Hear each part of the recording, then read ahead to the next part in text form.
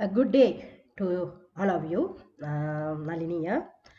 We today going to discuss on writing a business plan, and this topic we already cover in our agriculture entrepreneurship. So I assume that all of you already have knowledge to write a business plan and why we are writing this business plan and what is the purpose of this business plan and the intention of writing this business plan and so on. So let us proceed with the chapter.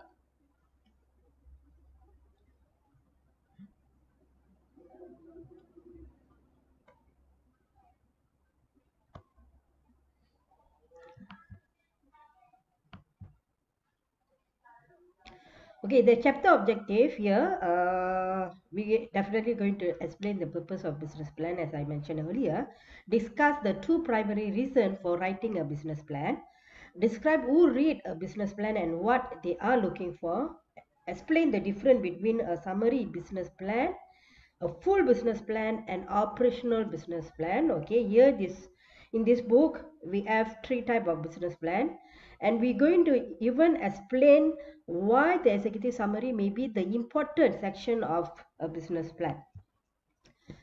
Beside that, we also going to describe a milestone and how milestones are used in business plan, explain why it is important to include separate section on a firm industry and its target market in a business plan, explain why the management team and company structure section is a important part in business plan, as well as describe the purposes of sources and uses of fund statement and assumption set. Last, we will look into the detail of the part how to present your business plan. So we will guide you to prepare the oral presentation.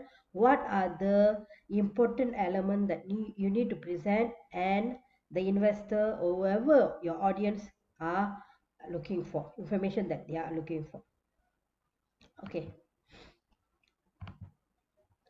So business plan. Business plan is a written narrative, typically 25 to 35 pages long, that describes what a new business plan accomplish. Okay, these business plan have two purpose. That's why they say dual use document. One is for the internals for the employees, and one is for the external purpose. External means whoever interested in your business. Okay, uh, in, interested to invest in your business. So these two audience will be your targeted group for your business plan.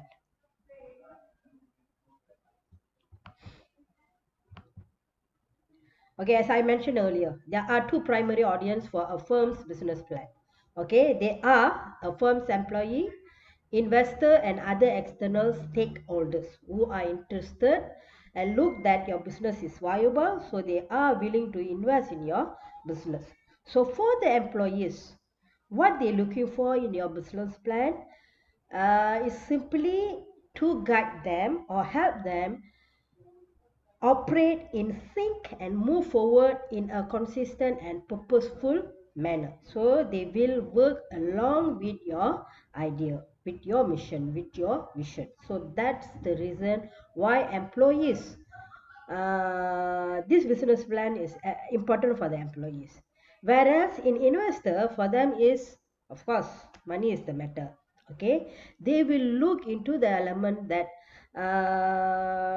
this business plan is viable or not. Is viable, worth for them to invest in your business. So here they put a firm business plan must take the case that the firm is good use of an investor fund or the other attention of people. Okay,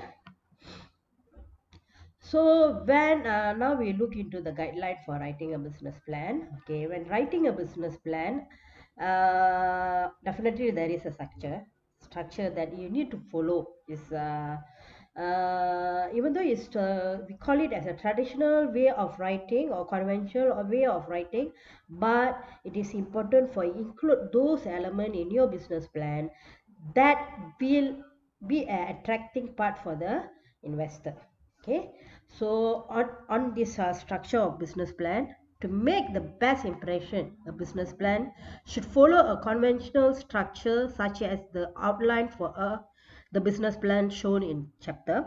Although some entrepreneurs want to demonstrate creativity departing from the basic structure of the conventional business plan, normally it's a big mistake that they are doing. Okay, so what investor are looking for, they are very busy people, so they want to have a really uh, critical information already been placed in your business plan. Okay, let me explain again. Investor are busy people, and they want to have some plan that easily they can understand, and easily they can get all the critical information that needed for them. Okay, so as you know, a lot of software packages are available, okay, and very interactive and menu-driven approach, which will guide you to write a business plan. Some of these programs are very helpful, and but bear in mind, people are look for your own idea. It's not other people idea. So it's better for you use them as a guide and come up with your idea, conceptual framework, everything in the written business plan. So along when you are writing, of course, definitely you need to give them facts and figures.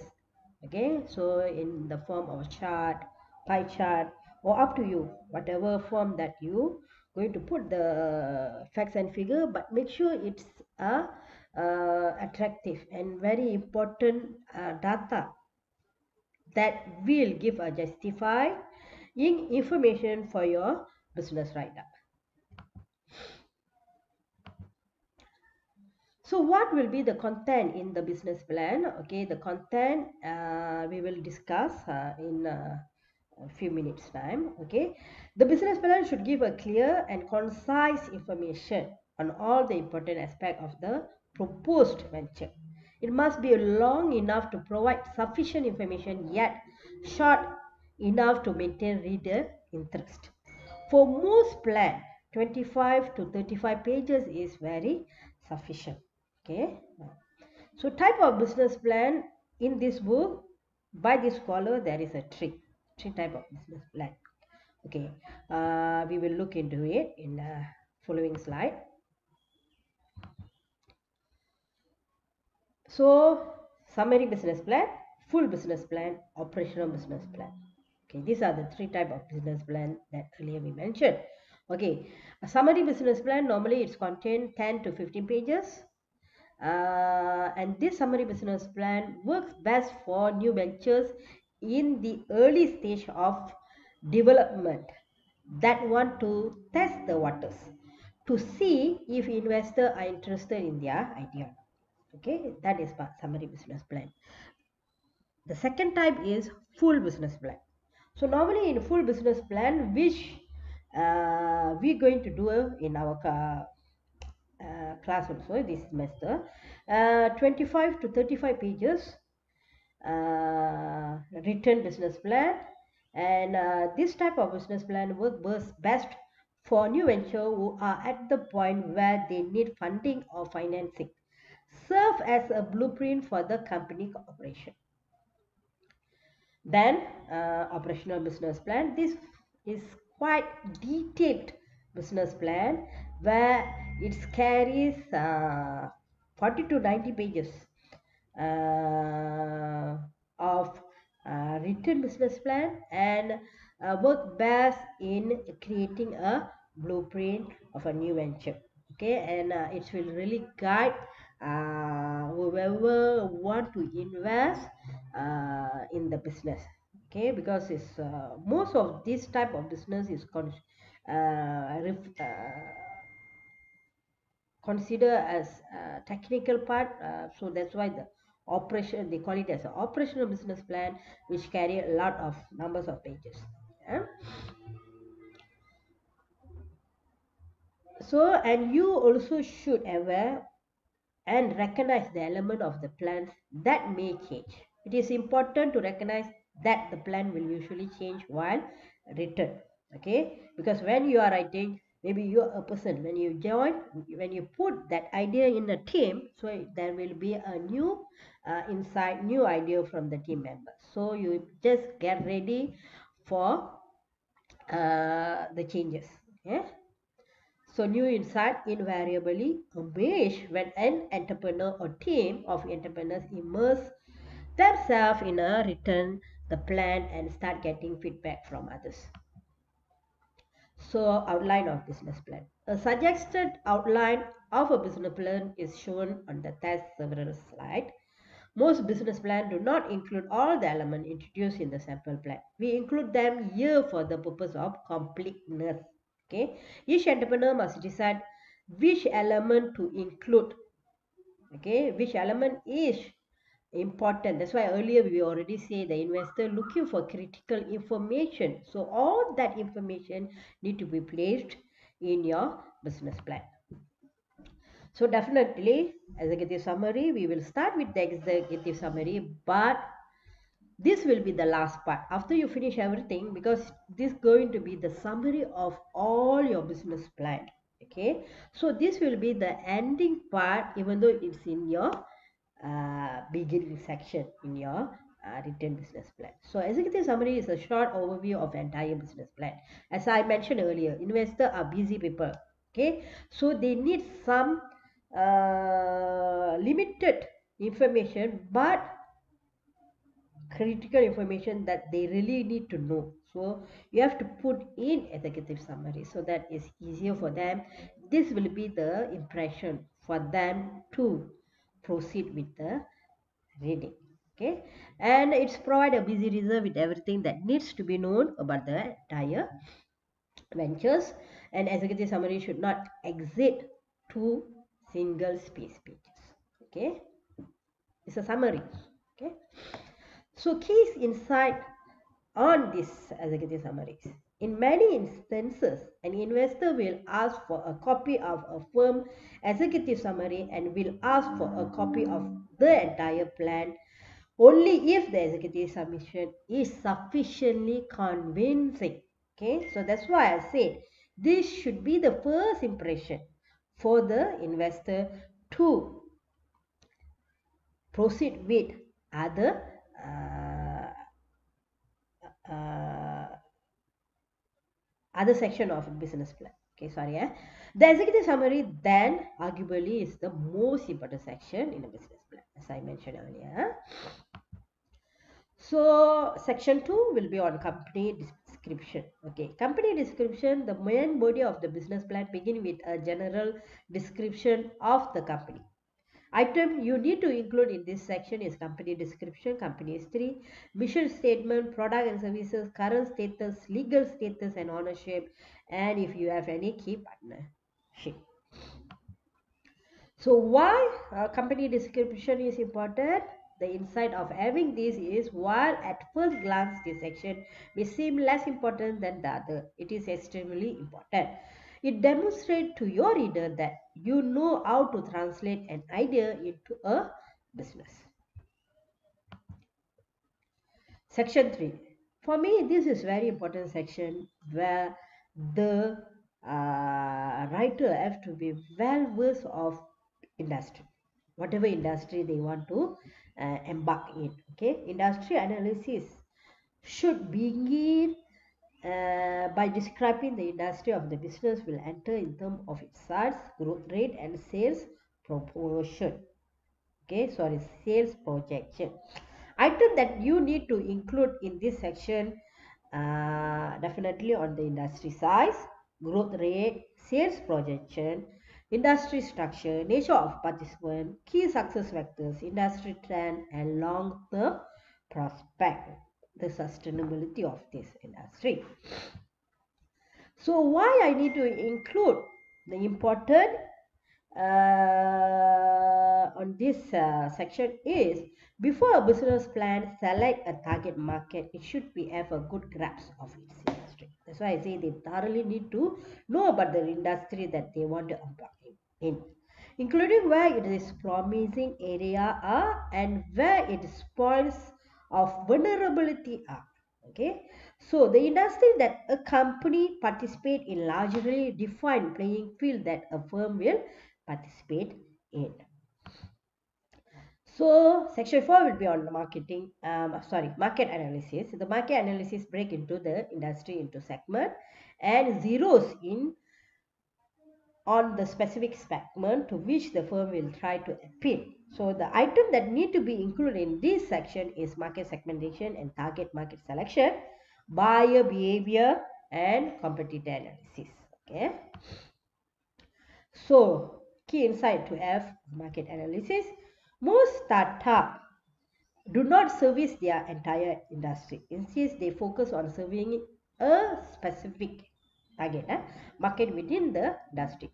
It is important to include a section in the market analysis that deal with the behavior of the consumer in the market. The more a startup know about the consumer and is more better because they will tailor the product that really needed by the consumer and service that needed by the consumer. Okay, marketing plan. Okay, now after you analyze the market, now you have to come up with the strategy. How do you want to market your product or services? So the marketing plan focuses on how the business will market and sell its product or service. Item to include in this section is overall marketing strategies. So we definitely will discuss on the four uh, P. So we call it as a marketing mix, product, price, promotion, and distribution.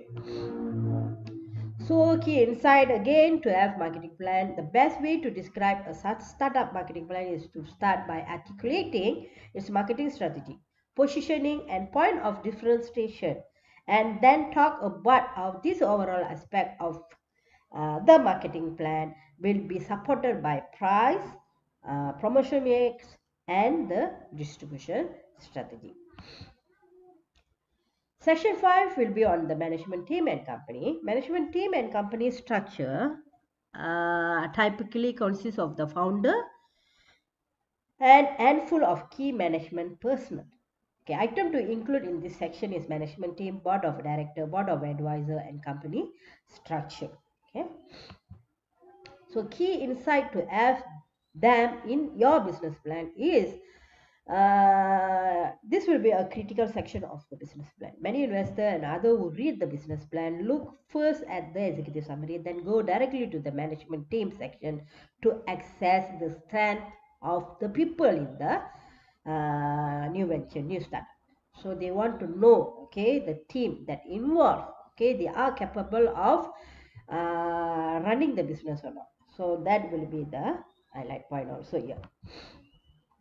Then section 6 will be on operational plan. Okay, outlines how your business will be run and how your product or service will be produced. A useful way to illustrate how your business will be run in to describe it in terms of backstage. Okay, unseen to the customer and front stage seen by the customer activities. So all the activities that will be takes place in your business operating need to be spell out here. Item that need to be included in this section is a general approach to operation, business location, and facilities and equipment. Again, key insight to having them in your business plan. You have to strike a careful balance between adequately describing in which topic and providing too much of detail. As a result, it's best to keep this section short and crisp. And don't give too much information as well. Sometimes it's dangerous. So keep it as simple and sweet. So section 7 will be on a product or service design and development plan. Okay. If you are developing a completely new product or service, you need to include a section that focuses on the status of development effort. So item that you need to include in this section is development status and tasks, challenges and risks, intellectual property. If you have a patent, trademark, trade secret or copyright, that will be added value actually for your business plan. Okay, And the same time also you need to like foresee the challenges, the risks may be take place, so and how to uh, avoid them or how to handle them. So you need to have that also in your business plan. So key insight again to have this section is many seemingly promising startup never get off the ground because their product development effort stall or turn out to be more difficult than expected. It is important to convince the reader of your plan that this is won't uh, have that kind of difficulty. Okay, so that's why when you are telling them, okay, what are the challenges, definitely there will be a risks. Okay, definitely we cannot say there won't be any risks, so we have to tell them how to overcome it, so you already have your plan B with you. Okay, so that will be giving a promising remark for the investor, reader, whoever, okay, reading your business plan. Very important section, that is financial projection. Okay, and for me, I will normally advise the student, don't overestimate and underestimate on this section. Okay, and give the logical numbers. Okay, financial projection will be the final section of business plan. In any business plan, like present a firm pro forma or projected financial statement. Item need to be included in this section is sources and uses of fund statement, assumption sheet, pro forma income statement, pro forma balance sheets, pro forma cash flow, and ratio analysis. Why we have to have this? Definitely we need to have this, so there is no question. You have to provide this in your business plan. Having completed the earlier section on plan, it is easy to see why the financial projection come last.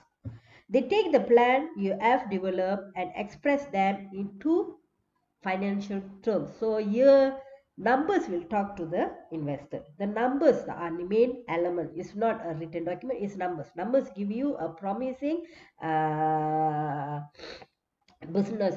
This business is viable or not. Okay, if the investor want to invest money. Okay, so this section is very important as well.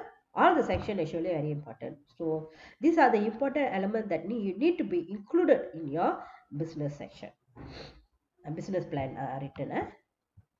Okay, now we go how to present your, okay, written document already prepared, but you have to present. Okay, and the presentation need to be catchy and very impressive. So these are the some guide, and maybe you can improvise uh, with other readings as well. Okay, the oral presentation, the first rule in making oral presentation is to follow direction. If you are told to have 15 minutes, don't talk for more than that allocated time. Okay, the presentation should be smooth and well rehearsed. The slide should be sharp and not counted. Okay, question and feedback to expect from the investor. You should know, this is your business plan, you should know how to handle them. Okay, when they ask question, you get ready. Okay, give your convincing and confident answer to them. So what you need to include in your presentation? Okay, title slide, problem, solution, opportunity and target market, technology, competition, marketing and sale management in financial projection, current status, financial statements and summary. Okay, these are the, so it will be under like almost 12 slide. Okay, so this slide is showing before they want to present, they get ready with their presentation. The team is get ready with the presentation. So that is why we are showing this slide is important of you to do the rehearsal to gain the confidence level. Okay. So thank you for listening. If you have any question, don't be hesitate to ask me. You can ask me in the clip platform. Take care. Stay at home. Be safe. And looking forward to meet you soon. Thank you.